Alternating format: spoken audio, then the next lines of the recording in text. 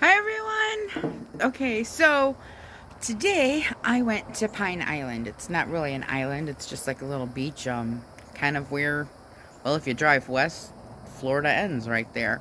And so what they did was make a 3-acre little beach coming off. But why I went was for Father's Day, I bought Jerry this super cool underwater metal detector that we haven't used except for in the pool. So I thought I would go metal hunting. Well, I did. This is what I found. Ta-da!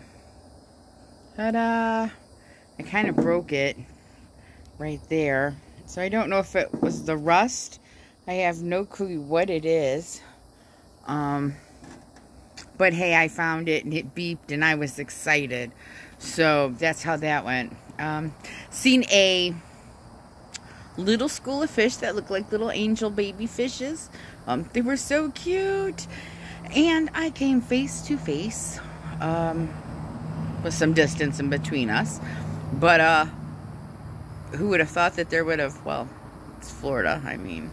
But a stingray, how cool was that? Everyone's looking above water, but I have my super cool underwater goggles. So I went, oh, look. So, funniest thing today, though, was when I was all done taking off my goggles and putting them in the car, I noticed that they have this UV remove film tags on the glasses. Well, I forgot, but you know, whatever. Until then, I will be... Hold on, I'll put them on.